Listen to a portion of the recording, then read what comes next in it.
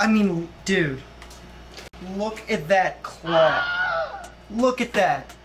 That's my fist. Maine is a coastal state situated in the northeast part of the country. It's known for coastal views, cold Atlantic winters, and killer crustaceans. Welcome back to another episode of Cooking the States, where we cook a famous dish from a different state in every episode in an attempt to better understand the true identity of American food.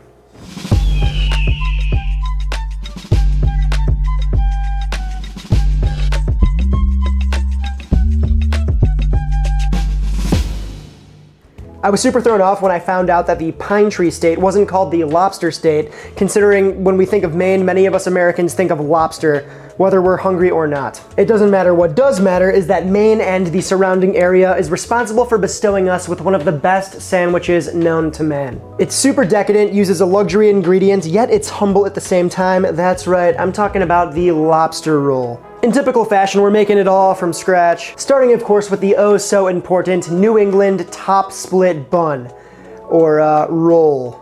These top split buns are sort of like the elite hot dog bun. I went with something almost between a mixture between milk bread and brioche. It's buttery, it's supple, and it's going to toast up great later in the process, you'll see. To the bowl of a stand mixer, add in the warm milk, sugars, and active dry yeast. Let that sit out for a couple minutes to get nice and active while you sift together the bread flour, milk powder, and potato flour. Once the yeast is bubbly, add in the sifted dry ingredients right on top there, then attach the dough hook and knead on medium speed until the dough forms into a homogeneous blob. Incrementally drop your cubed unsalted butter into the dough, waiting until the previous pieces have fully blended into the mix. Once all of the butter is incorporated, continue running the machine until the dough is elastic enough to pass the window test, meaning that you can spread it thin enough for light to pass through without the dough tearing on you. Now add the salt in and knead for another minute or two just to kind of mix that in, then form the dough into a nice tight ball, cover and let it rest out at room temperature for about an hour or until doubled in size.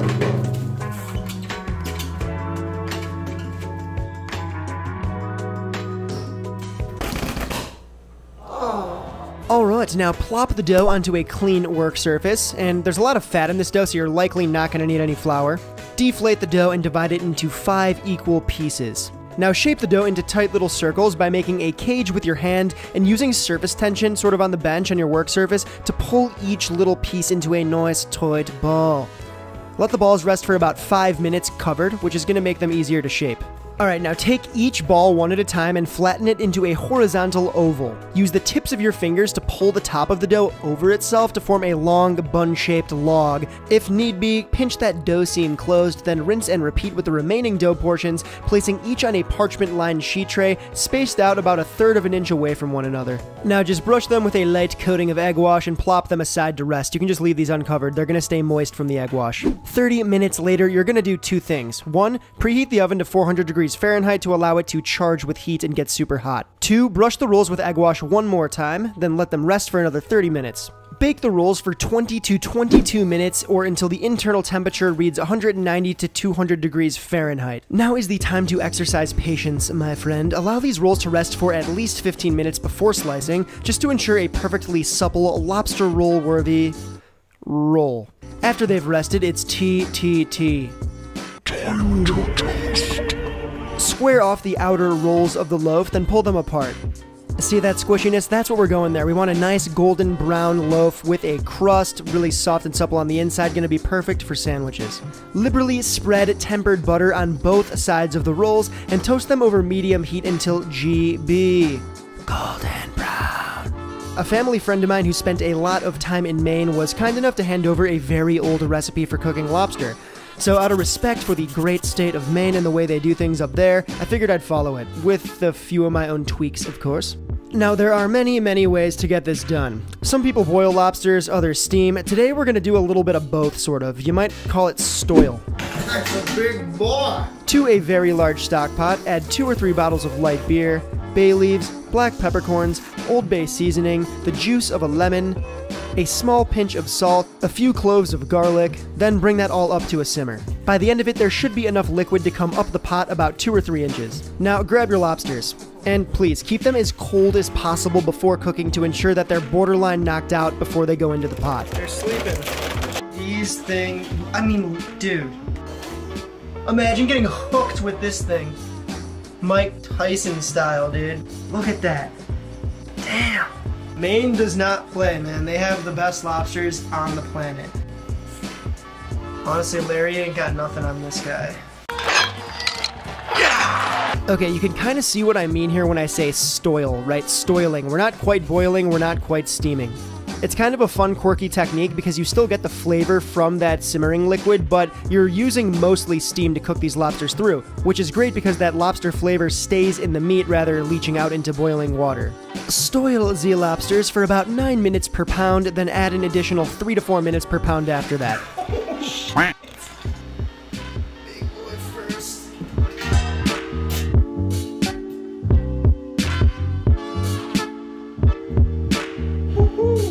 Once bright red and cooked through, shock the lobsters in an ice bath to choke the heat and ensure that they don't overcook, giving us gnarly, rubbery meat. We don't want that, no bueno. Once the lobsters are cool enough to handle, gear up. I like to use cutting gloves as a protective base layer, then a pair of rubber gloves to keep the cutting gloves clean. I have a fair amount of experience cracking crab and lobster and found that this setup is a lot easier than going barehand with a kitchen towel, and a lot safer. To fabricate the lobsters, start by twisting off the claws and tail. Then pluck off the little legs, and don't skip out on this, there's a lot of good meat in those. Remove the shell from the body by pulling it upwards. There are little morsels of meat in small cavities all along the body there. Just be careful not to mistake the gills for meat. Those are not edible. I want meat. Don't do that. Usually when the lobsters are smaller and a little more soft-shelled, you can use a fork to open them, but these are pretty crazy. But if you don't have that, you can find this stuff at, depending on where you live, different stores, or of course online. It's just a nutcracker, and this is just a little lobster crab pick. And this is a rolling pin to get the annoying meat out of here. It's a fair amount of meat. Here's a cool little trick to quickly remove the tail meat. Just use 2 hands to squeeze the shell together to crack it, then hyperextend that crack and the meat should fall right out the bottom. One tail. Now, if you're dealing with heavyweights like these gorgy Maine lobsters, the best way to get at the claw meat is through sheer brute force. Some good old steel. Lightly. Well, light-ish sheer brute force, because we don't want to damage the meat. Now, before we go on to building the sandwiches with this extracted meat that we worked so hard on, like any other local specialty, there are many ways to eat and prepare a lobster roll. We're going to focus on 2 styles. One that you might call a Maine lobster roll, and the other a Connecticut or New England style lobster roll. Let's start with the Maine. Get it, Maine? That was dumb. To a large bowl, add in your cubed lobster chunks, followed by some diced celery, lemon juice, Dijon mustard, mayo, pepper, salt, and a tiny pinch of cayenne pepper. Pequeño. It's optional, but I think it brings out a nice little note in the lobster. Now grab your handy-dandy lobster spoon that you definitely have, and give everything a mix.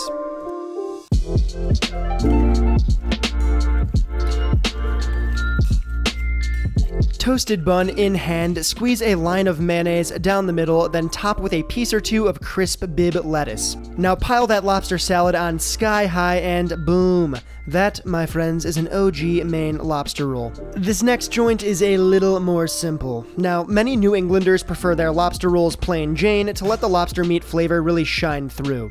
All that's needed for this preparation is some well-cooked lobster, check, a well-toasted top split bun, check, and drawn butter, aka just melted butter.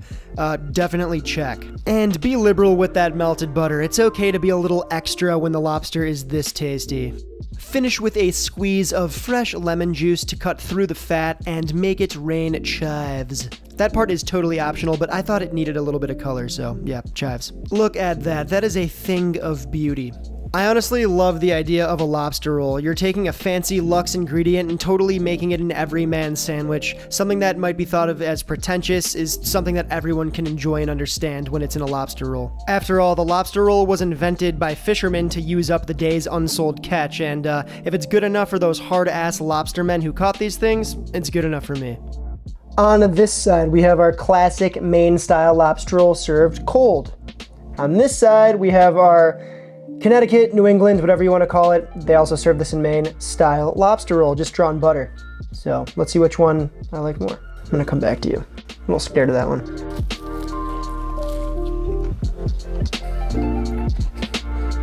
That is hands down the best lobster I've ever had in my life. It tastes like the ocean, and whenever I hear people say that, I'm always like, that's kind of gnarly, but in the best way possible. This thing came off the boat literally 2 days ago. I didn't think I was gonna be the biggest fan of the coldness of it, but it works really, really well. And with the soft and kind of crunchy, toasted, buttery roll, very balanced. Okay, on to the heart attack edition. I'm saying that like I'm like not stoked, but I'm very stoked.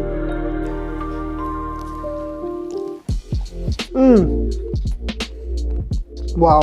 Oh man. You could taste the lobster really well in both, but this one is just, you know, this is the purest version of a lobster roll. Straight up drawn butter. Some people like a little mayo underneath. This is just drawn butter with some chives. You really taste it all. This thing's awesome. I don't know why I said I'm gonna choose my favorite. Going into this, I thought I was gonna like this one because like I said, I'm a purist type guy, but I gotta keep it real. And this isn't just to tickle my Mainers out there, but I'm in love with the Maine with the cold salad. They're both fantastic in their own ways, but there's just something about this combination that just works really, really, really well, especially when the bun itself is a little warm too, to contrast the coldness. I'm gonna go ahead and do one of these. I hope this video inspired you to seek out your own lobstaddy and get to work. Next episode, we are staying on the East Coast, heading down south just a wee bit, heading to Maryland. You know the drill. If you think you know what we're gonna make, comment it below. Take care, cook hard, and we'll see you in the next episode.